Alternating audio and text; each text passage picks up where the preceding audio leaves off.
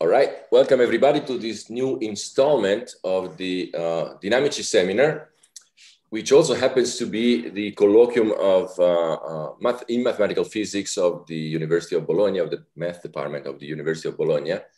And we are very grateful today that we have Gary Froyland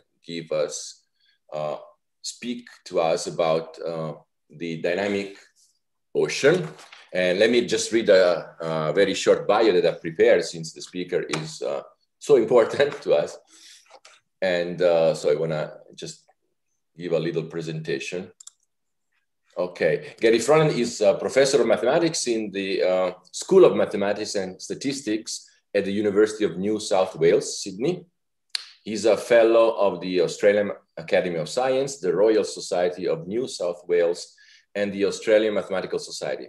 He has received many awards for both his research and his teaching, and has been the recipient of a large number of research grants on different mathematical subjects, from pure mathematics to computation and applications to industry and other scientific disciplines. So I'm absolutely delighted to introduce Gary Froyland to you. Gary, the floor is yours. Thanks again. Thank you very much, Marco and Anna, for the invitation. And thanks, Marco, for that too kind introduction. I'm going to begin by showing a movie. As the title suggests, I'm talking about the dynamic ocean. This is my local ocean, although this afternoon it was not quite as calm looking as in this photo. So let me drop out of this, and now I hope you can see some kind of globe with can you see a movie now? Yep. Yeah. Yes, we can. Actually, I have a few movies, so please let me know if the screen appears black or something seems strange at your end. So the colors here are speed of ocean currents, and you see dominant features like the Gulf Stream over here off the east coast of the USA. You have the major equatorial currents in the Pacific. You have the East Australian current running down the east coast of Australia in red, little thin red film. Off the South African coast, you have the Agulhas current, and this spins off lots of little rings that you can see here. So these are eddies that I'm going to talk about later. And down toward Antarctica, I'm going to start the story there. There are these, let me jump back a little bit. There are these dark blue regions where nothing much seems to happen. So this is a large ocean gyre, and here's another one over here. So I hope this gives you an impression that there is a lot of dynamics going on in the surface ocean, at least. This is on a log scale. The speed difference is really enormous. Okay, so let me go back to my slides. So I want to answer 4 main questions, and let me outline what they are. So the first one is, can I find regions in the ocean where the water is recirculating for relatively long time? So these are fixed regions in space, and the water is moving about within these regions, but it's not really connected well to regions outside. So how can I find those? Question 2 is, suppose I found one of these regions. It takes a long time for water to escape. So how can I map some internal structure of these regions by mapping escape times? Question 3 is, on the surface ocean, there are areas where the water is coming together. There are convergent zones, and these are associated with plastic on the ocean surface. And how can we find the pathways by which water enters these convergent zones? And question 4 is like a spatially mobile version of question 1. How do you find regions that are moving in the ocean, but are not mixing well with the rest of the ocean? So I want to try and answer these questions using both models and direct observations. So what I'm going to do in the talk is answer question 1, or illustrate question 1, with Antarctic gyres. And for that, I'm going to use a model. Question 2, I'm going to stick with the same gyres and use a model. Question 3, about the garbage patches, I'm going to use both a model and drifter information, so observation from floating drifters in the ocean. And question 4, I have a variety of applications. So ocean eddies, structures in the global ocean, the Gulf Stream, and I'm going to use a model, I'll use floats, and I'll use also information from satellites. So that's a summary of what we're going to do. So let me start with the key tool that I'm going to use, which is the transfer operator. So to set this up, I have a time-dependent velocity field on my domain. So X is either 2 or 3 dimensional. You should think of it as, if it's 2 dimensional, maybe it's the surface of the ocean, or maybe it's a layer in the ocean. If it's 3 dimensional, well, it's a chunk, a 3-dimensional piece of the ocean. And so for small epsilon, I consider a very standard SDE. So I have my drift term, and then I just have Brownian motion. So what I have in mind is that the ocean currents are primarily advective, and there's a small amount of diffusion, but that's happening at a relatively small scale.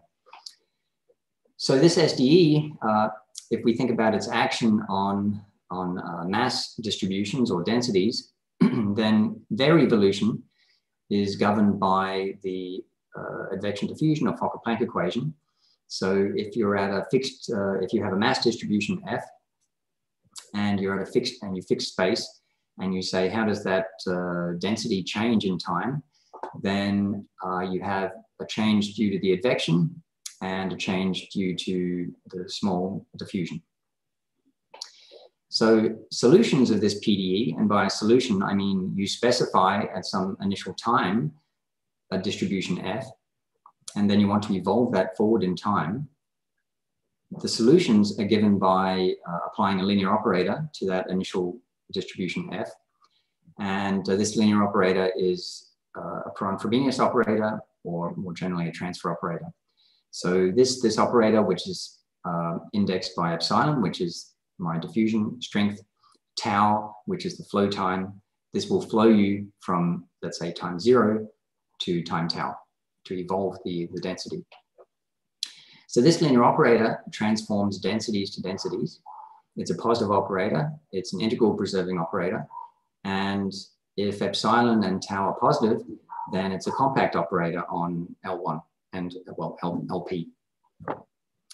So to give you a picture of what this is doing, here is a virtual experiment that we carried out where we initialized around the coastlines a distribution of synthetic plastic at the coastlines according to the population of each country. And then we let this float away according to the ocean currents. And so if, let's say, F is my initial distribution of the plastic, and what I'm doing is pushing it forward with the transfer operator over time, and that plastic distribution changes. It's now mainly located in these regions in the ocean. So I'll come back to this later and explain a little more, but I just want to indicate what this transfer operator is doing. It's evolving densities forward in time.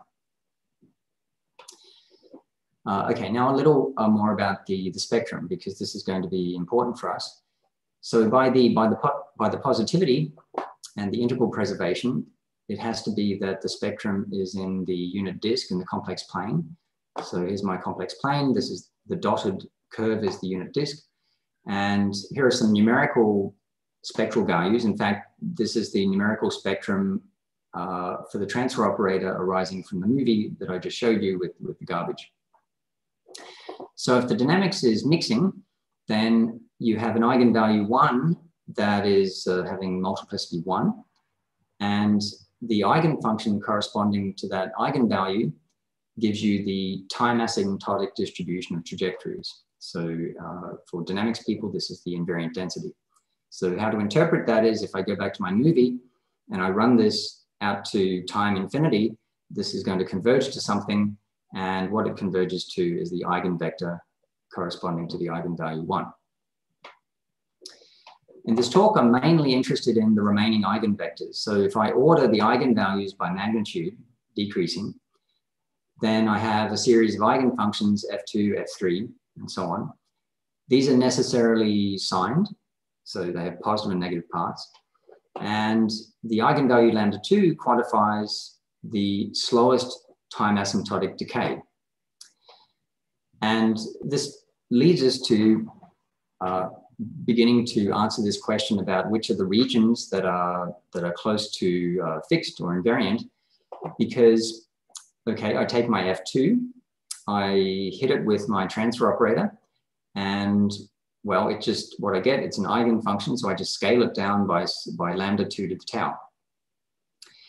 How the decay occurs is by positive and negative parts of F2 combining and cancelling. That's how the decay is working. So if I have some lambda 2 that is close to 1, and I separate my phase space into two pieces, one where my eigenfunction is negative and one where it's positive, then because I have small decay, it must be that there's little interaction between these two pieces. And so these two pieces should be close to invariant under the float. So this idea you can extend to further eigenvalues prior to a gap in the spectrum, which often is not really appearing in practice, but that is the theory. And for what I'm going to show you, I'm not going to do exactly what I'm talking about here, but I'm going to look at a finite time version of this. But I think for the purposes of this talk, you can just imagine that I'm doing something very similar to this. It is very similar to this.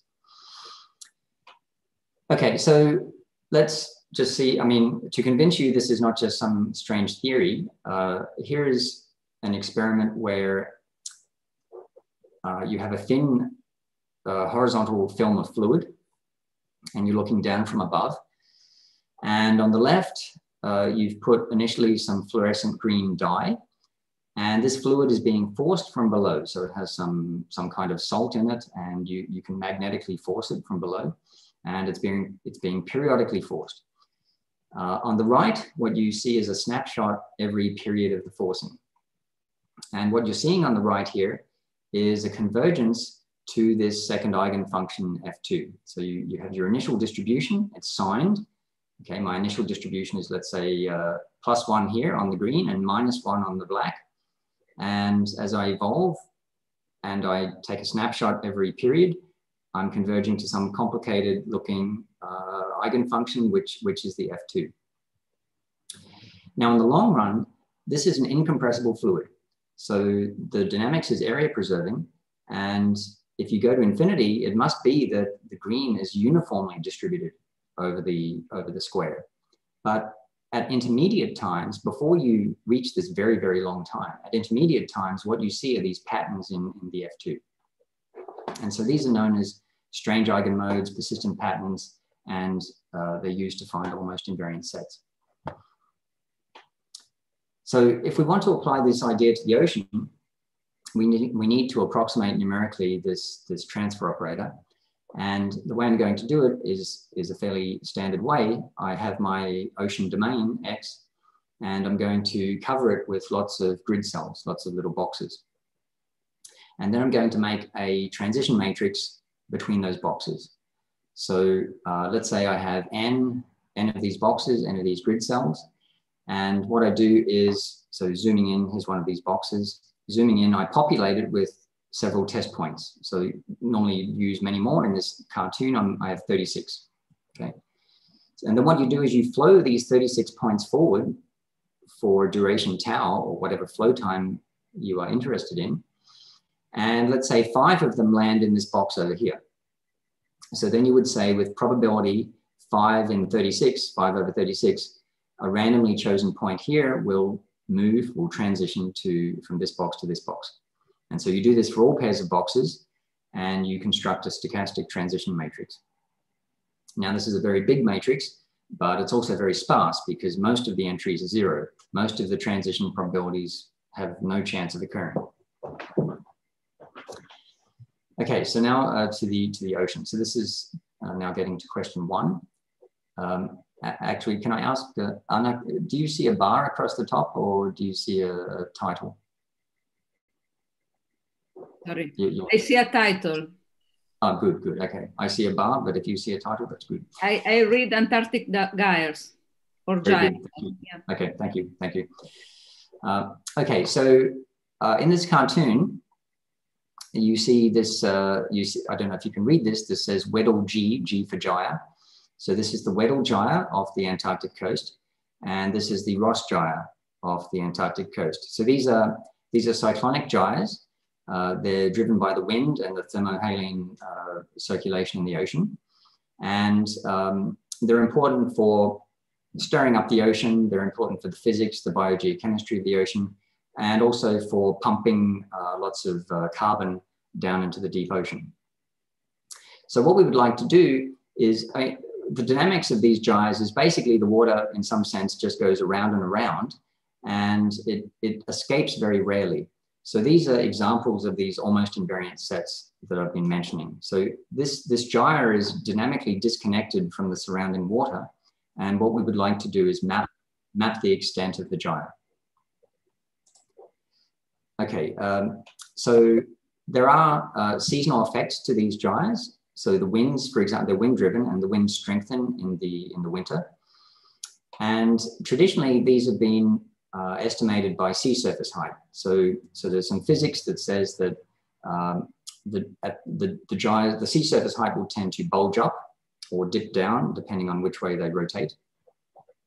And you can use satellite tracks. So satellites will track across the Earth, above the Earth, and they can estimate by altimetry, by sending beams to the ocean and getting reflected, they can estimate pretty accurately the height of the ocean. And so you can use this to estimate the boundary of the gyre. But we showed in this paper that actually this is already suboptimal. You can already do much better with these transfer operated ideas. And what I want to do here is do it in 3 dimensions, which is something that you cannot do with satellites because they can only see the surface. And we also want to see how these change with the seasons. So what we do is we take this model. So it's called Orca 025. So the 025 is for 1/4. So 1/4 degree means every grid cell on the model, it is 1/4 longitude by 1/4 latitude big. That's the resolution of the model. And we use a 1-year flow over this year. We discretize the 3D, I should say it has 46 depth layers. So it goes from the surface down to the sea floor. It's got 46 layers vertically. We discretize this 3D domain into 140,000 boxes. We sample 500 test points per box. And then for each season, we flow for 3 months. And then we compute the leading eigenvectors. So already in this picture, I've computed an eigenvector. And you can see that the blue, the extreme, so blue is like -1, red is +1. You can see the blue is roughly where Weddell is. The red is roughly where the Ross Gyre is. And in the later pictures, I'm going to show you what I will do is I will take a level set of this picture. So I will scan through several level sets of colors, and I will pick the level set that gives me the boundary that minimizes the water leakage. So I'm going to optimize over the level sets. It's just a line search. And then I cut away the rest of the water. So in this picture, I've already done that. For each season, for summer, autumn, winter, and spring, I've already done this level set optimization. I've cut away the rest of the water. And so this is our estimate looking down from the surface of the Weddell Gyre and Ross Gyre in summer, autumn, winter, and spring. More interesting is what happens in 3D. So this is in 3D now. Let me orient you. So latitude, so into the page is toward the equator. East and west are how they usually are. So west is to the left, east is to the right. And this is the ocean surface, and this is the ocean floor at the bottom. And this is the Weddell Gyre on the right and the Ross Gyre on the left. And you can compute some statistics pretty easily. So you get about 93% of the water that is initialized in these gyres remaining in the gyre for the 3 months that you float. Okay, so that's summer. This is autumn, so you see a pretty dramatic change in autumn. The Weddell Gyre gets much shallower. This is winter, they're both kind of shallow. And then in spring, the Weddell deepens again to begin the cycle, the annual cycle again. So in summary, we had a pretty large 3-dimensional domain in the ocean over the South Pole. And we asked the question, which are the objects that are most invariant in that domain? And what we found was that these two gyres are the most invariant objects. And in that way, we were able to extract the objects using this idea of most invariant or least leaky. So can we now say more about the internal structure of the gyres? And this brings me to my second question. So these are not invariant sets, they're close to invariant. I had, here I have 92% of the water remaining after 3 months. So that means that 8% went out, 8% escaped. So how long do particles remain inside before they escape? So the transfer operator gives you a simple expression for this. So let G be the three-dimensional object that is the gyre. That's a subset of your domain, and that's a subset of R3. And let calligraphic I be the indices of all the boxes that make up the gyre, all the little boxes in my grid. So what I would like is for each box, I would like to know the expected time that a water particle initialized in that box takes to escape from the gyre. And this is what you should do so there's a linear equation that you should solve. So this is well known in Markov chain theory. This is the identity matrix. This is the transition matrix restricted to the indices that make up the gyre. This is your variable t that you want to solve for, and this is a vector of ones. The same expression is true at the level of operators. So you could write t as a function of space is the identity operator minus the transfer operator appropriately restricted. And this is the indicator function on G. So, okay, this is being recorded. So here's the proof that this is what you need to do. You can find this in many Markov chain books. I just put it here if you want to come back and have a look at it, but I don't go through it right now. So to the results, here is what I've done is take the Weddell gyre. Now this is again summer, autumn, winter, and spring. And I've taken a vertical slice through the middle of the Weddell gyre. And the color code is the time it takes a water particle to escape. So the color scale is down here. So blue, this dark blue is about 8 years. And the green is about, let's say 2 years. So as you might expect, if you're near the edge of the gyre, you escape more quickly. Interestingly, in autumn and winter, where you had these shallow gyres, so it looked like the gyre was smaller, so maybe you think it's weaker, but actually it has a stronger core. So toward the middle, the core of the gyre, you can last 10, 11 years, even though the gyre itself is smaller. So this gives you some information about the internal structure of the gyres. And I'm just mentioning here that this was all done with a model, but in some more recent work, we did these kind of calculations directly from floats. So this was at a depth layer, at a horizontal depth layer, and we built this transition matrix from floats. All right, so this brings me to question 3. And now this is about the convergence zones and the plastic. So this is the movie I showed before.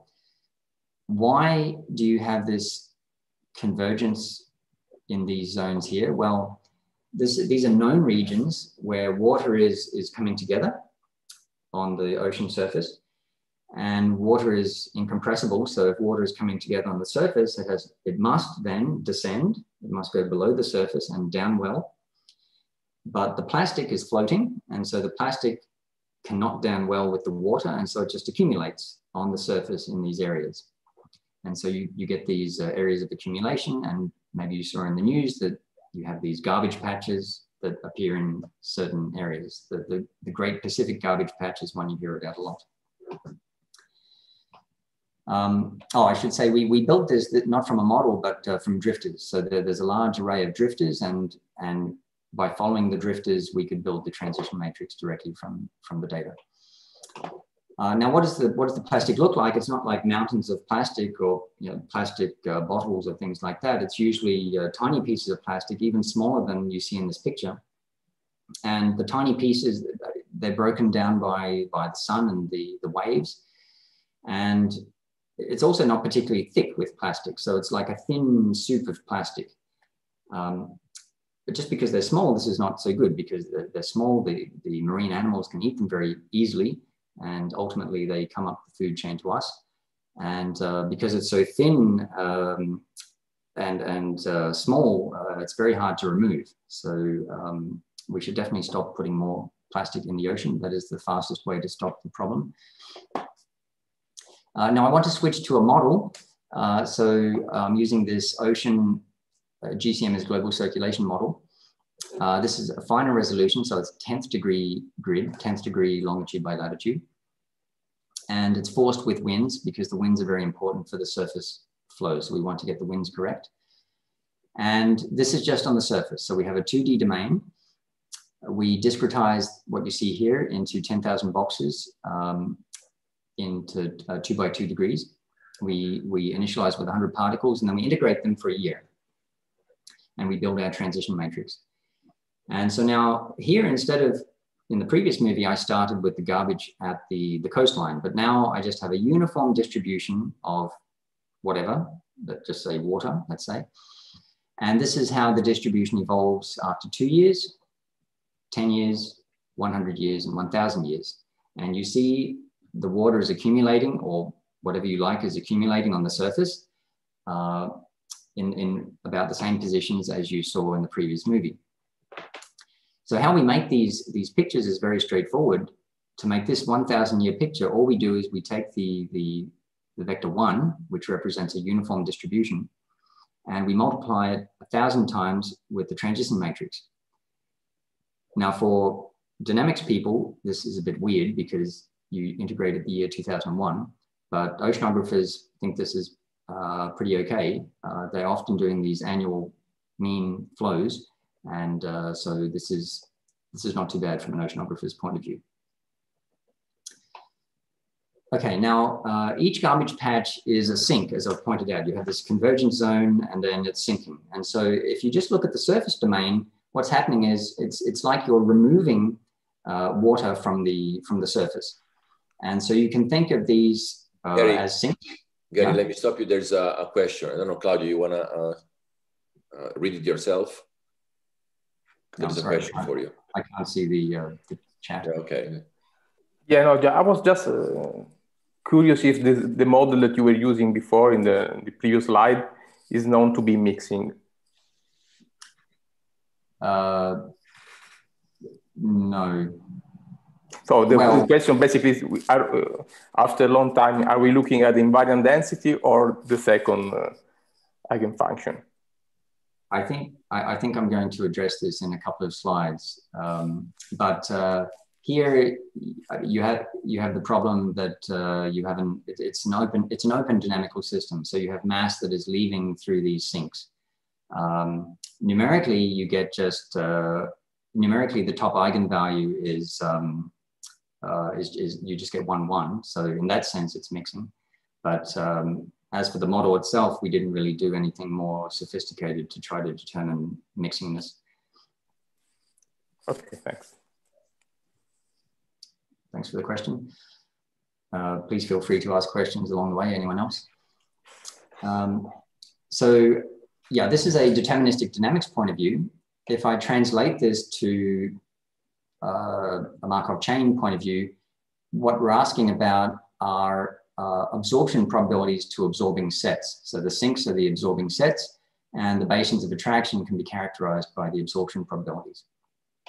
So in an ideal setting, where you have k distinct attracting sets, and they have distinct basins of attraction, then what you would expect is that the transition matrix has k eigenvalues 1, so 1 has multiplicity k, and you can find a basis of a k-dimensional basis of eigenvectors that looks like the following.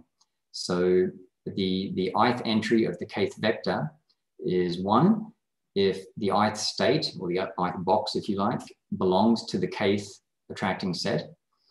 It's 0 if I doesn't belong to the kth attracting set and is not even in the basin of attraction of the kth attracting set. And then for all other possibilities, you have PIK, which is the absorption probability for state I into AK. Now, here we're talking about the ocean, not an idealized setting. So what you find numerically is you don't get all these 1s. you get a 1 followed by a bunch of eigenvalues that are nearby 1. And the k-dimensional eigenspace that you would get associated to the 1s, that also is perturbed. So you can argue with perturbation theory to say, well, okay, I have what I have is a perturbation of the idealized setting. Now, a bit of a problem with this is that when of course, you just perturb the eigenspace. You don't perturb the individual basis vectors. So when you actually compute the eigenvectors, you don't get this 1-0 structure, or mostly 1-0 structure. What you get is the leading eigenvector being constant. Okay, I'm talking about right eigenvector, adjoint eigenvectors here. So you get a constant by integral preservation. And then you get the sign vectors, but I mean, we want something like this. So let's say red is 1, blue is 0. This is perfect. But you also get mixed up things like this. But it's not all bad, because you can imagine if you have vectors that are mostly 0 and 1, and you take a linear combination of them, then you're going to have some level set structure that you'll be able to see. And indeed, if you look at this, you say, well, I have this big level set of blue, a big level set of red, yellow here. So you can actually by hand, in fact, these are the basins of attraction. So here's 1, here's 1, here's 1. You can by hand, and that's what we did for this paper, I by hand figured out what the boundaries are. But what I want to show you here is an automatic way, which is much, much nicer. I wish I had it back then, to automatically give us this canonical basis. So what we would like is, what we get when we do the computation of eigenvectors is what's on the left. What we would like to have is what's on the right.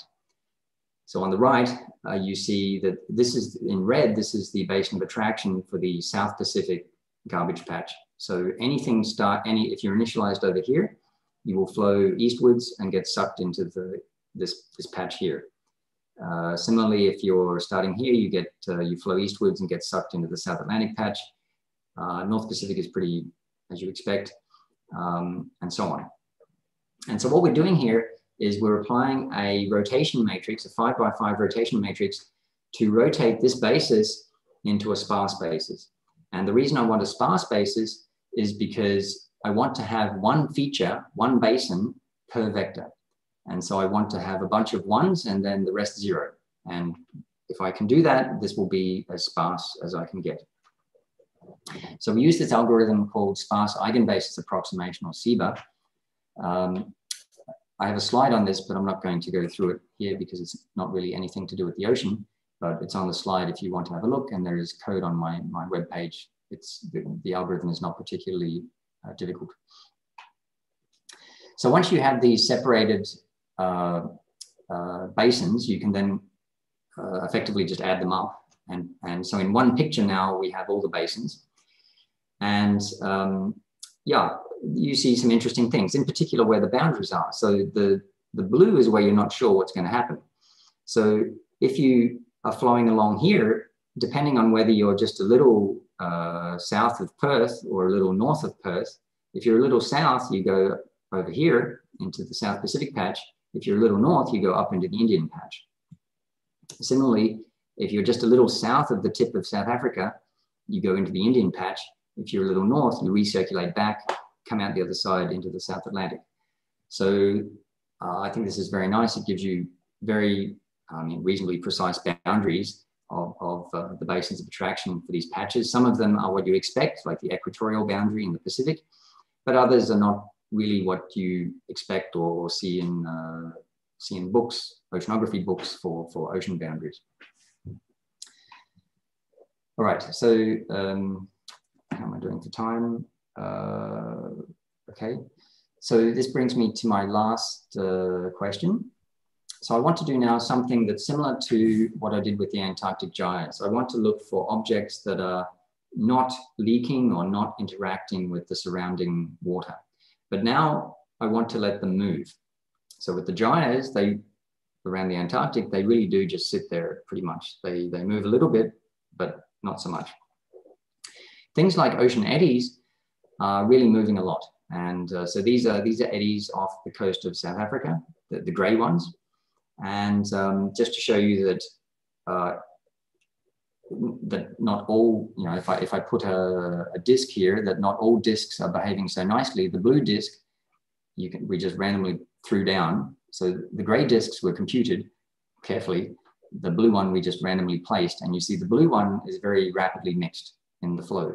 But if you very carefully choose these disks, then they stay like disks. So this is an experiment that's based off satellite altimetry. Okay, so let me explain what I did there. So I'm arguing that coherent transport in the domain is equivalent to slow mixing. You have these objects that are remaining coherent. They're not incoherent like the blue object. And the reason they're coherent is because you don't have much mixing inside the eddy to outside the eddy. And you can again use the transfer operator to define a sequence of signed mass distributions that mix most slowly over some finite time we're interested in. So the idea is similar to what I discussed at the beginning of the talk. We take some initial, what we're doing is we're looking for some F, we're looking for some signed distribution of mass.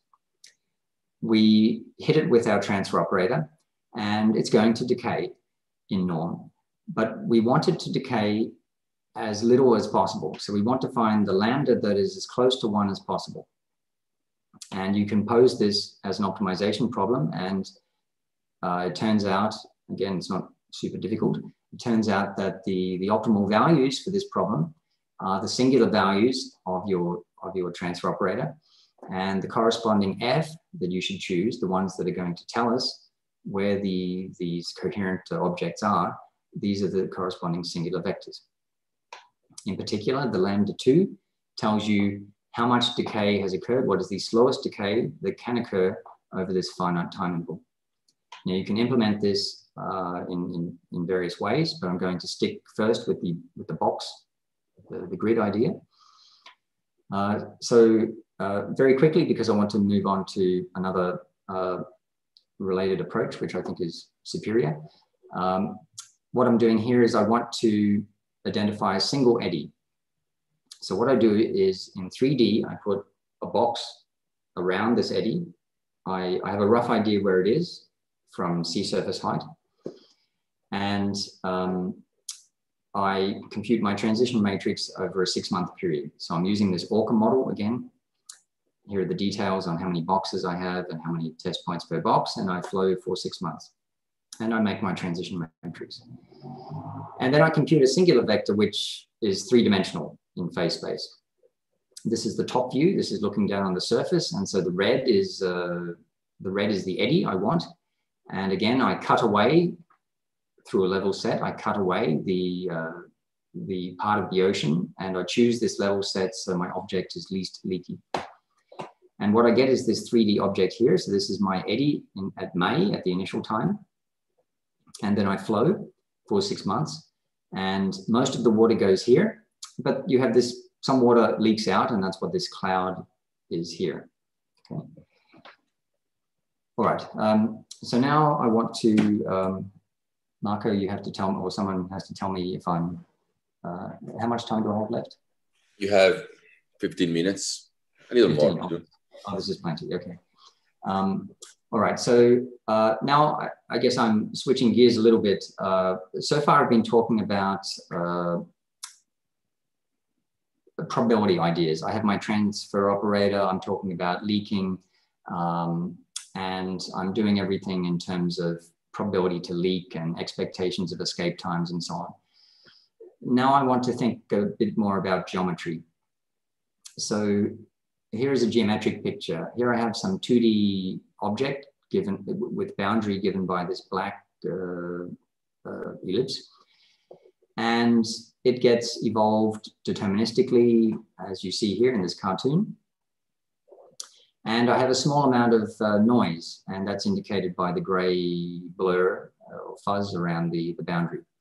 Now, if I have a point inside my ellipse, the only way it cannot get out, it cannot mix outside the ellipse just by advection, because, well, your flow map is continuous. There's no way a point inside can get outside just by evolving according to a flow.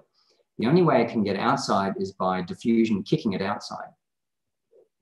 So the amount of mixing that occurs from here to here is proportional to the total area of the gray that you see. So the wider the gray, the more chance that you will mix. And it's this total area that's minimized by the singular vectors of the transfer operator. That's not obvious, but I'm just telling you that this is underlying how the singular vectors work. So now, what if I shrink this noise to zero? What if I make my flow pure advection? So if you squeeze this band from something fat to something thin, what does the total area correspond to? Well, now what you're really interested in is the total or the average length of the boundary. So it's the length of the boundary or the interface that determines the amount of mixing in this deterministic limit.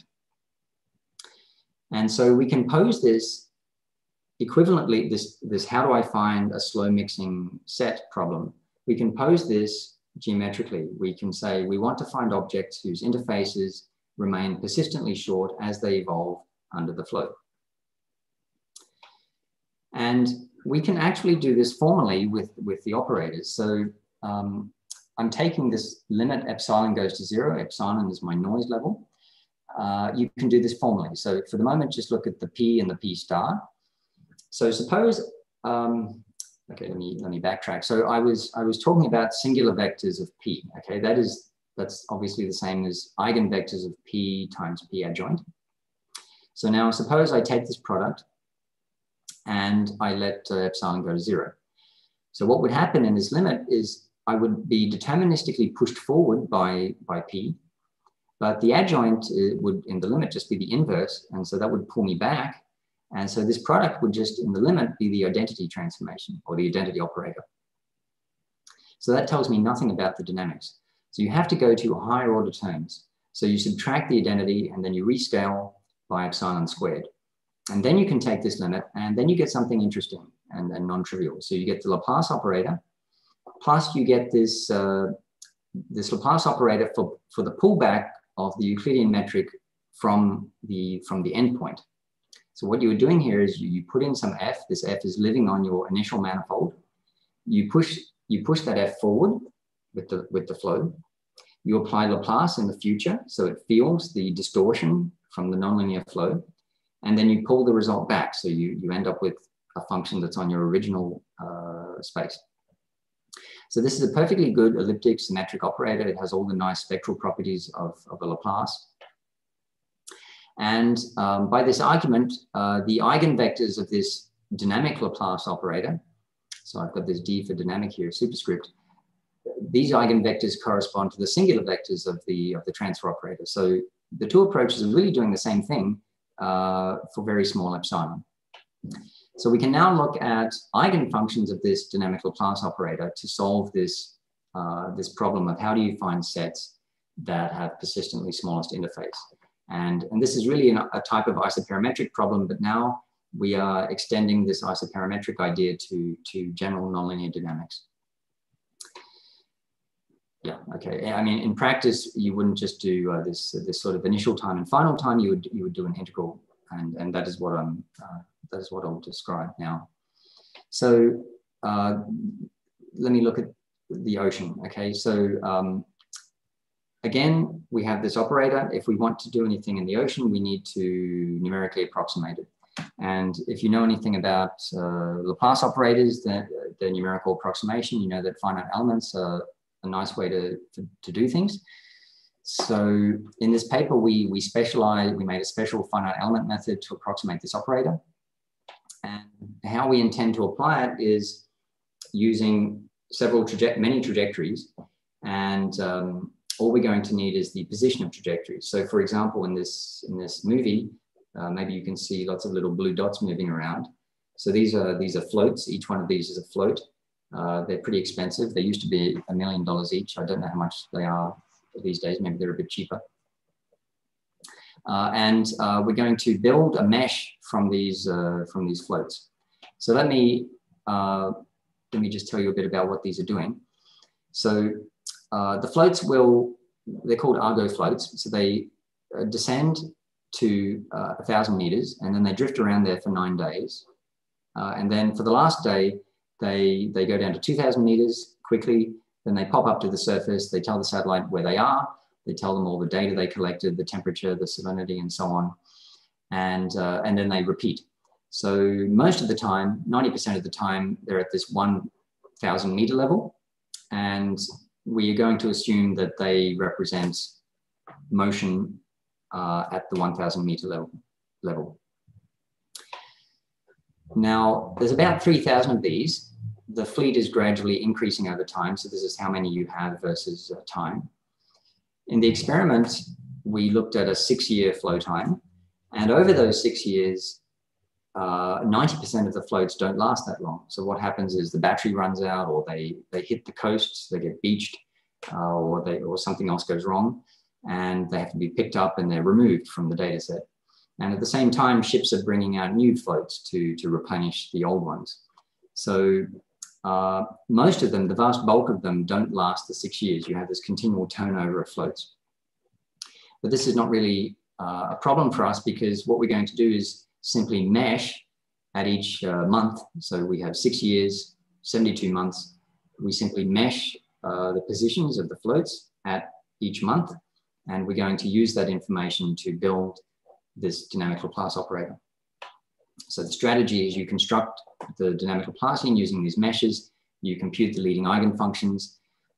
In these eigenfunctions, you'll have these slow mixing objects, but they'll be all mixed up, as you saw with the garbage patches. So we're going to separate them using the sparse eigenbasis approximation, and then we combine them all into one picture, as I did for the basins of attraction.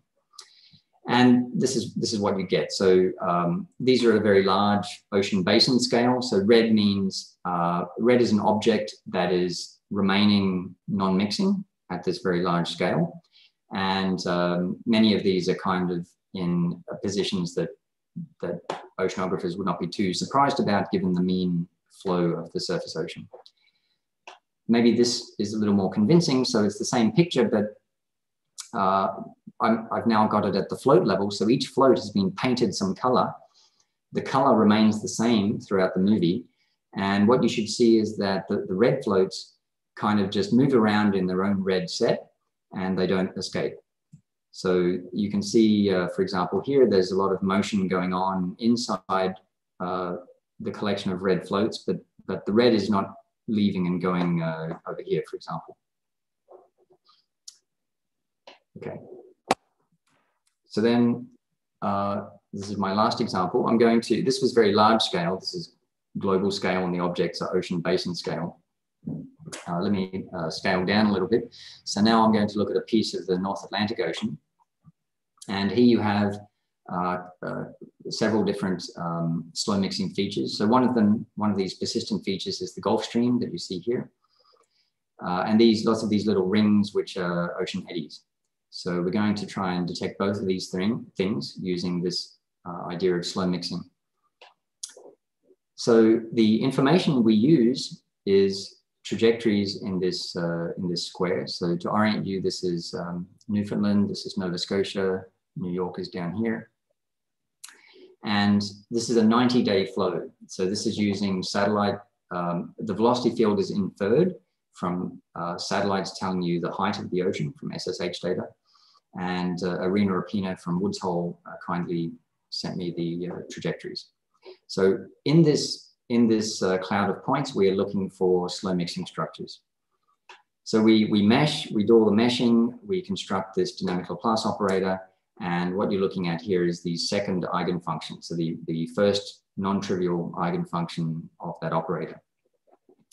And again, what I'm doing is painting a particle with a color according to the eigenfunction value. So red is +1, blue is -1, and I don't change the color throughout the movie. So what you see is there's this interface between the blue and the red, and that interface is remaining pretty short throughout the flow time. There's some complicated flow going on. The interface meanders, but it doesn't really get too long. And this interface is very strongly correlated with the Gulf Stream. It's essentially it is essentially the Gulf Stream. So what we have is a purely kinematic, from the motion of the particles, diagnosis of the position of the Gulf Stream. And so what that means is you have, for example, warm water here in the red, cold water in the blue, And because this interface remains short, the warm water is kept mostly away from cold water, and you get this sharp temperature gradient across the Gulf Stream. If we compute many more eigenvectors, not just the second one, but many, many more, and then we combine them using SIBA, then we can get smaller scale features like these eddies. So the red here, each one of these red things is an ocean eddy. Each little particle does not change color. So if the particles are red, they remain inside the eddy, even though the eddy moves around and rotates, they remain inside the eddy. So each eddy is like a little disconnected piece of the ocean. It doesn't mix with the surrounding water. So each one of these are coherent transporters of water, heat, and whatever. Okay, so that's my talk. So let me just summarize what we looked at. So question one, we had these 4 questions. Question one was, how do we find fixed in space parts of the ocean that are minimally leaky? So these are finite time, almost invariant sets. And we looked at characterizing Antarctic gyres in this way. So there you should find the leading right eigenvectors of this transfer operator, this symmetrized transfer operator. Then we looked at escape time fields from the gyres, and for that we solved this, this linear system. Then with the plastic garbage patches, we looked at what are the pathways into these garbage patches, what are the basins of attraction, and we should look at the right eigenvectors of the transfer operator in that case. And the last part of the talk was about how you find moving, mobile, minimally leaking regions or finite time coherent sets. And so these represent things like Agulhas rings, which are ocean eddies. We have these large basin scale objects, and we have the Gulf Stream. And so you can either compute singular vectors of the transfer operator, or you can compute leading eigenvectors of this dynamic Laplace operator.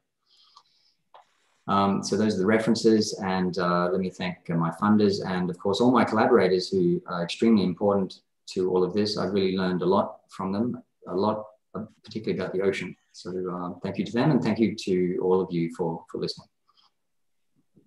And thank you very much for this very, very interesting talk. Very interesting, really. Are there any questions? Yeah, I have a question. I have a question, please. Yes, absolutely. Thank you. Well, first of all, thank you very much for this nice talk.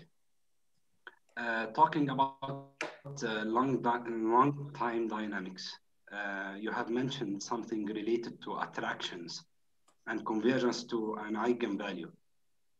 Are we talking here about the theory of attractors? I mean, compact set that absorbs the trajectories of the dynamical systems? And if yes, what kind of factors we are talking about here?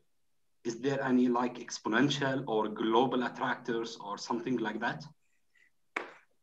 Okay, thank you for the question. I'll try and answer it. Okay, yeah, here I was talking about these, I think this is what you mean. I have these convergence zones. Yes, yes. So what I've done here is take an ocean model, which I guess is essentially a deterministic dynamical system. And then I've converted it into this Markov chain in order to do the computations. So maybe your question is about the original model. So for the original model, it has a velocity field. It's a continuous time deterministic dynamical system. And you could ask questions about basins of attraction for that continuous space, continuous time model. So that is not exactly what I did. I'm approximating that by discretizing in space. But you could, by other methods, take the model, the ocean model, which is deterministic, and you could apply whatever method you like to determine the basins of attraction. Maybe they're more complicated than my discretization shows. Maybe there is some intermingling that I'm missing with my discretization, but in principle, that is something you could do. Okay, so can we calculate some rate of attractions, even if in your methods and after applying discretization for the model? Yes, so rate of attraction to the in phase space, you mean, or in to the sets? To this, I mean, after some time,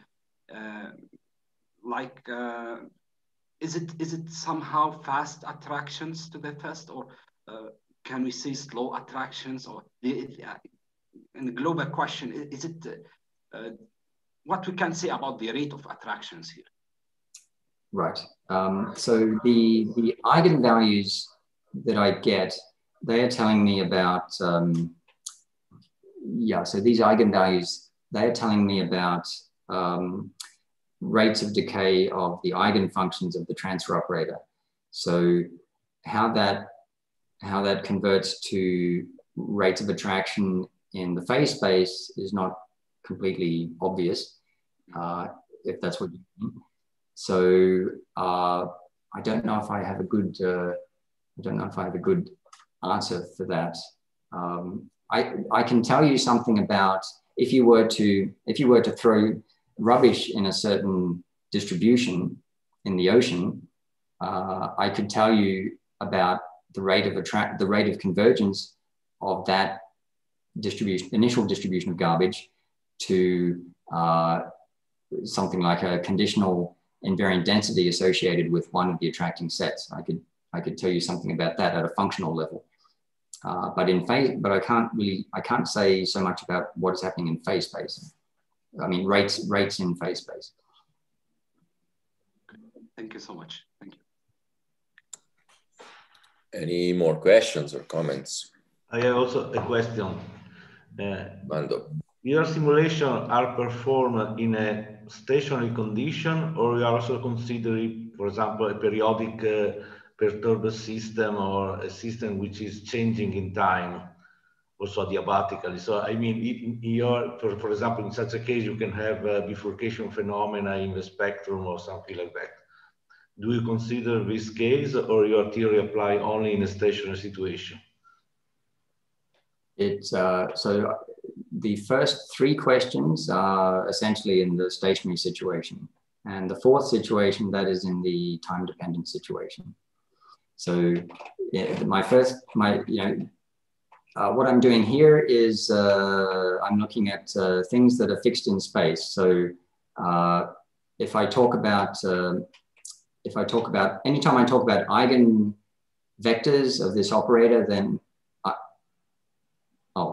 did I lose my? Yeah, we lost the shared screen. Can you, because my Acrobat died. Okay, sorry about that.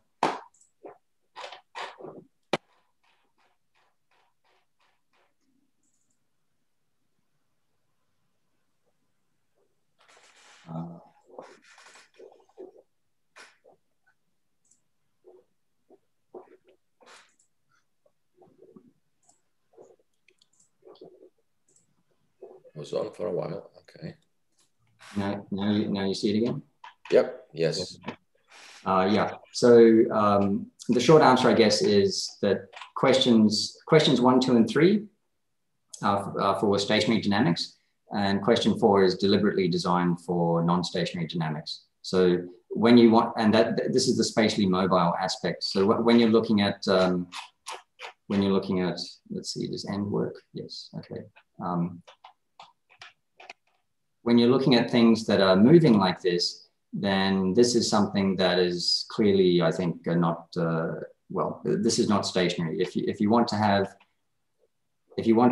motion that is from east to west, then that's not stationary. So this last part of the talk where I showed these kind of pictures, this is for non-stationary systems, but the earliest material is for stationary systems. That's the short answer. Okay, thank you. Any other questions? I have a short one myself. Hopefully it's short. When you were describing the transfer operator approach to garbage, at some point you actually mentioned that, that the problem is really three-dimensional, but plastic doesn't dive down the ocean and then just floats on the surface of the ocean. So is that a specific remark to explain how you actually do it? Because I would expect your problem to be two-dimensional, and then you would do that approximation without any depth in the ocean. But then you mentioned this, and then I got curious. how do you separate, you know, the mass that is not supposed to go down from water that can actually flow down? Yeah, this is an interesting point. You have the surface, you have boxes on the surface, and in 3 dimensions, if you made a 3-dimensional grid, then the surface boxes would actually lose mass because it would actually descend and leave the surface boxes.